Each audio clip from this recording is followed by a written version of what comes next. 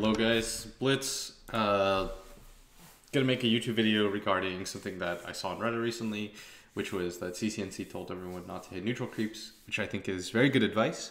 I figured I'd further elaborate on that and give you guys a few examples of why it's important to always shove out the lanes. I always say it in my cast, but I'm gonna go a little bit more in depth with it. Sorry the YouTube content is sparse. It's not something I actually enjoy creating, nor does it really net me anything, since I mean, maybe I do monetize, but I haven't seen a dime of it, so we'll see how limited my motivation gets to create these videos and stuff like that. But so in this game, I picked Lina. I was Lina in this game, 9-2-4. I was playing against Jimmy, I believe, who was playing Leshrac.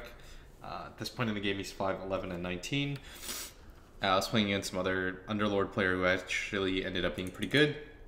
And I kind of wanted to show you like what shoving the lanes is, because a lot of people associate the idea of split pushing or ratting with shoving out lanes, and they're not entirely dissimilar, but I wanted to kind of show you guys like why this game was so hard for us. So at this point in the game, the score is 24-22, 2 kills in our favor, but we are down 8k gold at just 20 minutes, and part of that is because for the most part, the enemy team, I need to lower down the volume like crazy. The enemy team more or less just avoided fights and instead focused on shoving out the waves.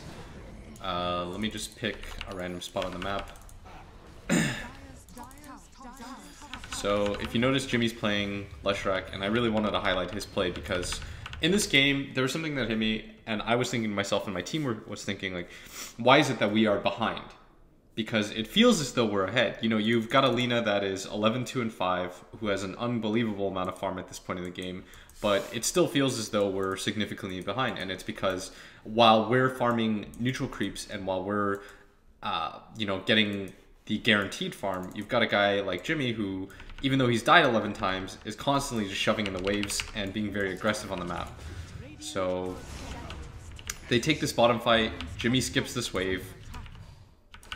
Now if you look at the map in this position, this guy is shoving out this top lane because we had just taken a fight near this area. I have to go shove out mid wave because it's eventually going to get there, and meanwhile Jimmy, he just skips bottom. And while I go for the Shadowblade gank on this Mirana, their team is already in position at bottom lane to hit this tower. And they're going to do quite a bit of damage to it. I think we actually end up still winning this fight.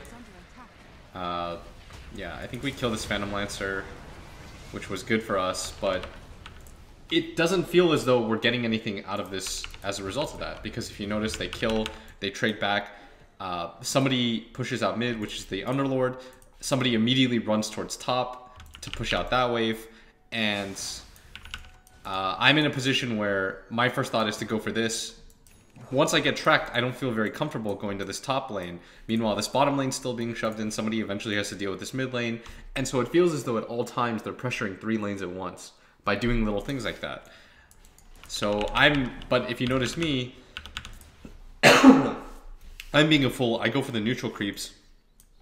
And yeah, like this, and Jimmy at bottom, if you notice, like he's risking his life, but he's not really risking it because as a result, also pushing in the wave, you allow yourself to get more aggressive wards down.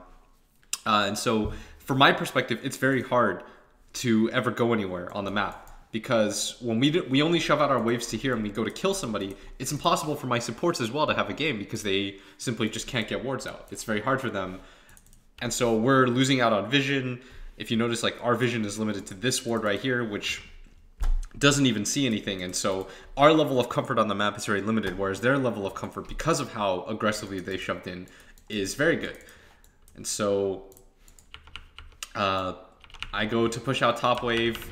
I go hit neutrals, somebody's pushing out mid wave, but meanwhile look at Jimmy at bottom. Because we're dealing with the other 2 waves, he feels very good about pushing out this bottom wave because he knows that there simply can't be anybody to go and gank him. Because you've got one guy pushing out this top wave, you got one guy, 2 people pushing out this mid wave. He knows that he is safe on the map as a result. And this is what pushing wave does for you, is that it gives you vision, it allows your team to set up vision, it gives you information because you know that if somebody's in the top wave, somebody's in the mid wave, you know that they probably aren't going to be at this bottom area. Because if his entire team is behind him and 3 of my teammates go to gank him, we'll just lose the game, especially because we don't have vision set up around this area. Whereas Jimmy's team was able to very aggressively put out vision as a result of all their lane shoving shenanigans, And it's the benefit of having an invis hero in this bounty hunter.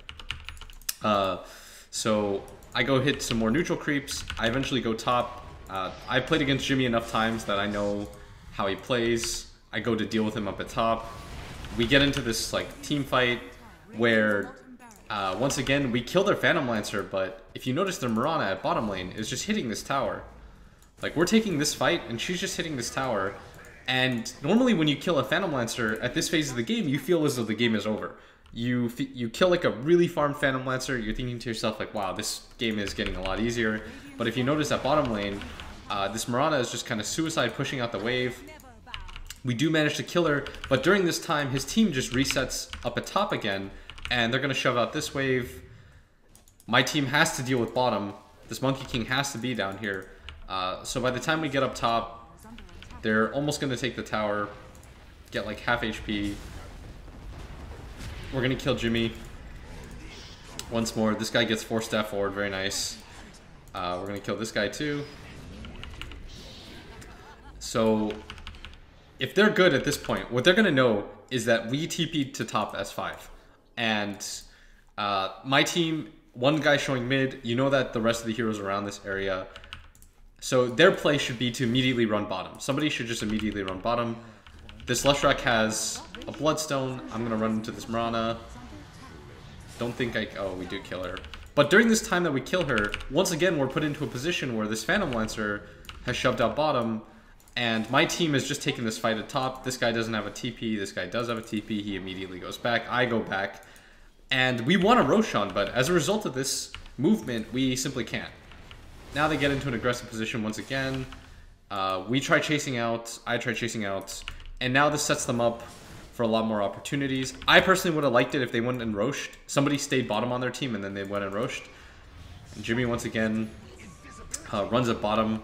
And he's in such an aggressive position. I think he hides in here. He pushes in this bottom wave. He skips it. And meanwhile, this Phantom Lancer is taking this top tower and our shrine as a result of this play. We feel at all times stressed because half of us want to run down and kill this guy. But meanwhile, there's this assault up at top. And we do end up killing their Leshrac, but he still doesn't care. Like, their gold lead is dwindled a bit, but it still exists. And we're killing cores, keep in mind. We're not killing Miranas and Bounty Hunters. We're killing this Leshrac 13 times. We've killed this Phantom Lancer 3 times. And it doesn't feel as though we're limiting their farm at all. In fact, it feels as though we're one bad fight away from losing this game. And that's the key here, is that when you push out the wave aggressively and you die, it doesn't mean that much because we have to reset the wave all the way around. And that's what we talk about when we focus so much on pushing waves, and why there's such an importance on it in things like pro games, is because it determines so much of your map movement. If our lanes are in a good spot, it allows us to Roshan it. And what it does too for the aggressive team, for the Dire team in this case, is it gives them so many chances at winning the game. Because our team has a sick amount of team fight. Like, we have an unbelievable amount of team fight. Theirs doesn't. They've got a Mirana and a Bounty Hunter, which, when it comes to team fight contribution, this guy tracks somebody and then throws around shuriken tosses, and he has to hope that his team wins the fight for him so that he can get some farm. And she has an Aghanim Scepter and a bunch of single target with the Sacred Arrow, and Starstorm doesn't really scare anybody at this point because everyone has BKBs, or they should. So they're just giving themselves repeated chances of winning, because if I mess up at this point, I'm a 15-2 Lina, but I feel as though if I die once without buyback, the game just ends because the waves are shoved in at all times, and we're not making the same progress. And so our only play at this point, it feels as though, is to just kill them repeatedly. And that's a pretty good way to respond to what they're doing, is to pick up items like Silver Edges and Shadow Blades, because it allows you to move unseen on the map. It allows you to push past the waves so that you can aggressively find people that are waiting to push out the waves. That's why I grabbed the Silver Edge this game. I think it's just a very good Lina item. It has a lot of pick-off potential. You're not relying on the Yule Scepter combo so that he can't get BKB off. And yeah, and so this game will continue on for quite some time in this manner. And we keep killing Jimmy, but, you know, 14 deaths in, his team is still winning. Our team is winning by a significant margin, and it doesn't feel as though we're winning by a significant margin. If you notice at bottom, like, we're going to go for this Roshan. At this point, I just tell my team, get the Rosh. The Rax doesn't matter that much. We lose a range Rax, it's whatever. Leshrac shows up top again. The key here is that he has boots of travel and I don't. if I really think about this game, I think I should have pivoted into Boots of Travel a little bit sooner so that I could deal with this. And their lead, despite us getting all these objectives and all these kills, has held around 3k for the majority of the game.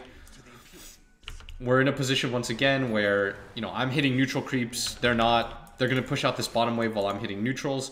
My team is shoving out mid aggressively. This top wave is coming in. I think this is where they messed up a little bit. They got a little bit impatient. But imagine if they win this one fight at bottom.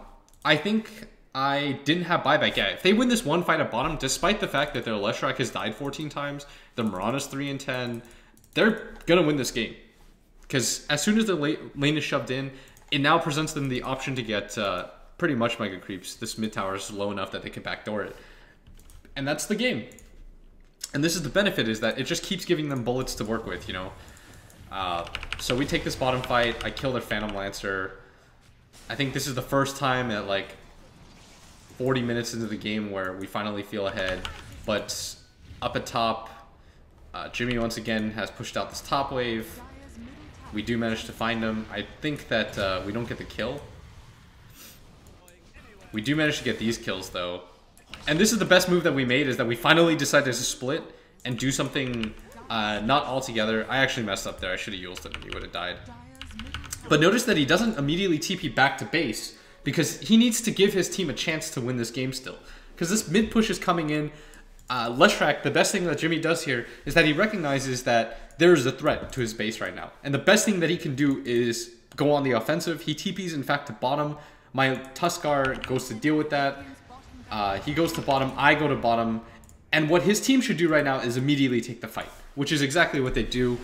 This is another benefit of split pushing, is that, or pushing in the waves, is that it allows you to take fights that are just advantageous numbers-wise. Because we're dealing with Leshrac at bottom. We kill him for the 15th time, but all of a sudden, my Monkey King is now going to die mid.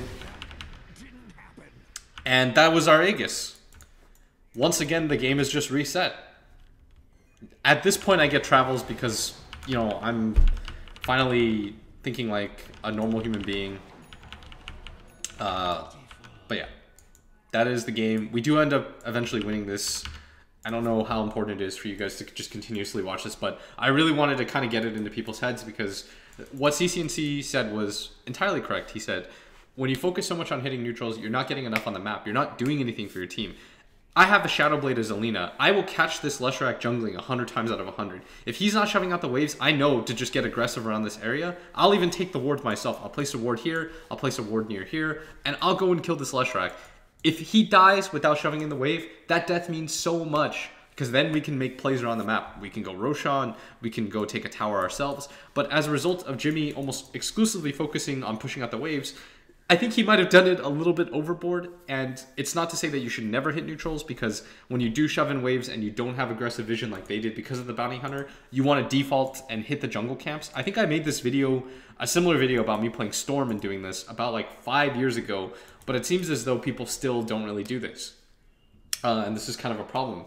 I read a lot of the Reddit comments in the video, or the streamable that he made or whatever, where everyone's like, everyone does this at every level. And I was like, that is objectively not true, because it still does not happen in my games. And I made a video about it 5 years ago, and I feel like if I keep making videos about it and I keep stressing the importance of it in my casts, hopefully that'll start to change. Because that's really what I shoot for in these YouTube videos, to make people do these things in my pub games, hopefully, and also to make like $4.